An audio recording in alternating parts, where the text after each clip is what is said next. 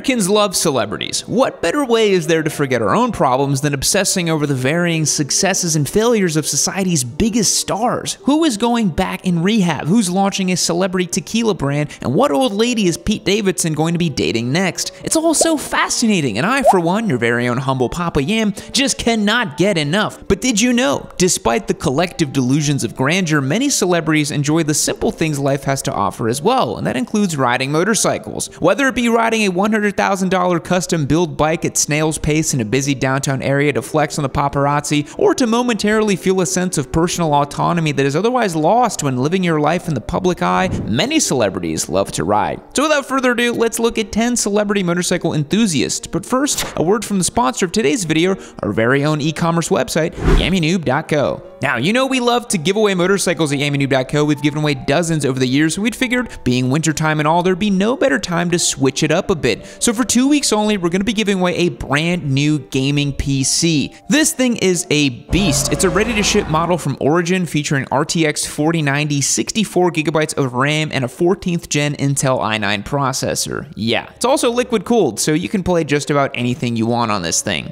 Every dollar spent at yammynoob.co gets you entered to win this computer. Any purchase you make will get you entered. Just imagine, you could have a brand new rig with which to post anime on our Discord server, or make wretched memes, or curse the internet, or absolutely max out all the settings and play Cyberpunk 2077. This promotion's only going till the end of January, so don't sleep on it. Go and check out some parts or riding gear, some merch, and anticipating the coming riding season, and enter to win an awesome new computer. Okay, let's get into the video. Before being famous for being married to Kristen Bell and then becoming a podcast bro who loves to talk about his anthropology degree from 20 years ago, comedian Dax Shepard was known for award-winning performances in movies like Idiocracy and Without a Paddle. But did you know Dax is also a lifelong motorcycle enthusiast? Being from Detroit, Michigan, he has had a love affair with go-fast machines for most of his life. He, not unlike many celebrity riders, has owned and ridden many Ducatis, including a Sport 1000 and a Hyperstrada. But from what you can gather from social media, he isn't just riding these bikes as a fashion statement. Dax seems to be a pretty serious track day bro as well, eschewing the stereotype that celebrities aren't serious riders. He has been seen doing some pretty serious track riding on a Yamaha R1 and a Gixxer 1000 Superbike. Maybe since much of his career has become reliant on an audio-only platform, he feels confident taking risks that other celebrity riders may not. I guess you can still record a podcast within a full-body cast. He's also written and starred in his own automotive-themed action comedies like Hit and Run and Chips, the latter which includes lots of pretty serious motorcycle riding, a significant amount of which he did himself, including the wheelies and stoppies. One of the celebrities most people think of when it comes to motorcycling is, of course, Ewan McGregor. Ewan, famous for his roles in movies like Trainspotting or his recurrent casting as Obi-Wan Kenobi in many Star Wars releases, put his passion for motorcycling at the forefront of his film and television career with the docu-series Long Way Round, which originally aired on British network Sky One in 2004. That was 20 years ago, folks, and since then has been loved by riders all over the world. Long Way Round is unofficially considered to be a significant cultural influence for the growing popularity of adventure-style riding. In Long Way Round, Ewan McGregor and Charlie Boorman ride from London to New York City by going eastward through Europe and Asia, flying to Alaska, and then riding down across North America. The duo rode BMW R1150 GS adventure motorcycles across varying terrain and landscapes, which ultimately served as a massive marketing tool for BMW. Ironically, they originally requested a sponsorship from KTM, who had a long-proven track record in long-distance rally-style events, but the company ultimately backed out as they thought the two would ultimately fail in their quest to ride around the world. So they instead opted for BMW. Imagine if they had picked KTM instead, the whole world might be different now. The series had 2 sequels, including Long Way Down and Long Way Up, the former showcasing the same duo riding from Scotland down to Cape Town, South Africa on BMW R1250 adventures, and the latter from Argentina north to Los Angeles, California. The Long Way Up documentary showcased the use of modified prototype fully electric Harley-Davidson Livewire motorcycles while their crew used electric Rivian trucks.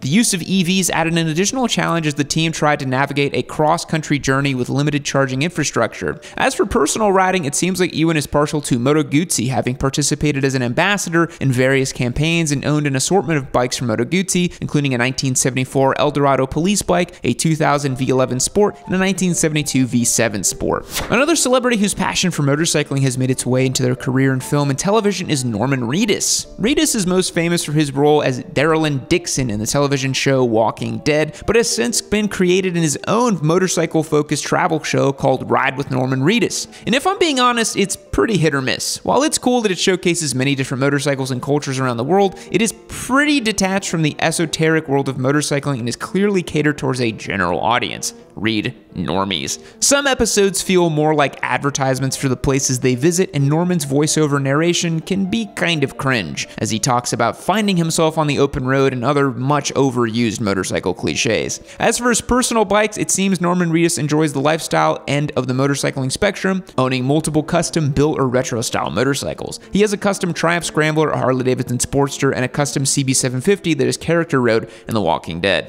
Alanis Morissette defined mid-90s confessional angst with her alternative singer-songwriter album titled Jagged Little Pill that featured tracks like You Oughta Know and Hand in My Pocket. If her lyrics are any indication, Alanis has felt many things, and the cliches hold true. The best way to sort yourself out is in the saddle of a motorcycle. In reference to the meditative and therapeutic aspects of motorcycling, you may have heard some guy say, you never see a motorcycle parked outside of a therapist's office. And that's likely because the average age of a motorcyclist in America is 48. Never forget. And I think Gen Xers are as averse to therapy as baby boomers are. But anyways, Alanis Morissette has been seen riding a Ducati Monster, and that's about all we know. But just remember, Alanis, it is not safe to ride with one hand in your pocket. Get it? Like the song?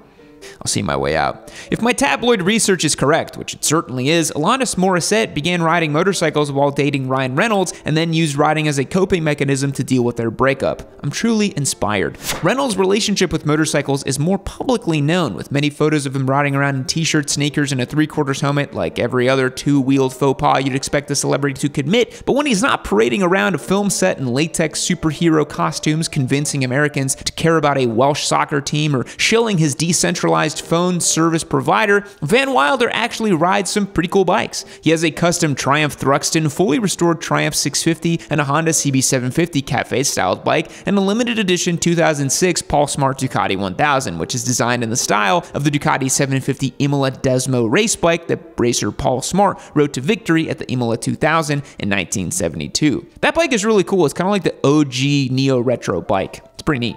Another celebrity that has never shied away from his motorcycling interest is Keanu Reeves. Not only is he routinely seen riding motorcycles on and off screen, Hollywood's favorite nice guy is even the co-founder of the motorcycle company Arch. Arch is known for building high-end designer motorcycles that blend style and power. Arch is co-owned by Gard Hollinger, who is a longtime motorcycle builder and designer. The Arch KRGT1 is the company's flagship model. This power cruiser is built to order, which allows for a lot of customizability by one purchaser. The bike uses a 2032cc V-twin engine made by S&S, as well as fully adjustable Olin suspension. Reeves has many personal motorcycles as well, including some vintage bikes like a 1974 BMW R750, a 1973 Norton Commando, and a Kawasaki KZ900. And of course, you can't forget the Ducati 998 in the Matrix Reloaded livery, the bike that was sold as a limited edition after the release of the film, where Trinity rides a nearly identical dark green 996. It's a really sweet bike. Jason Momoa is one of those actors that everybody knows, but very few have actually seen anything he's been in. No offense to all the Aquaman fans in the audience, but it's just not really my cup of tea. I mostly know of Jason Momoa of all the Harley-Davidson ads that he shows up in and every motorcycle-related website on the internet. So if that's any indication, Momoa is a Harley simp. As far as his personal bikes, it seems to be a collection of indistinguishable vintage and customized bikes from Harley-Davidson. I know, I'm sorry that's vague, but as you guys know, I struggle to differentiate between current Harley-Davidson models or bikes from 50 years ago with custom parts or decades of patina. They really all look the same to me. I'm pretty sure he also spray painted a Harley. That feels like something he did. It seems like many celebrities who ride motorcycles are doing it to represent some sort of lifestyle, then it is then used to sell products. I mean, you can buy a tank top from Momoa's Harley-Davidson On the Roam clothing collection for $60. A tank top for 60 bucks. Can't make this stuff up.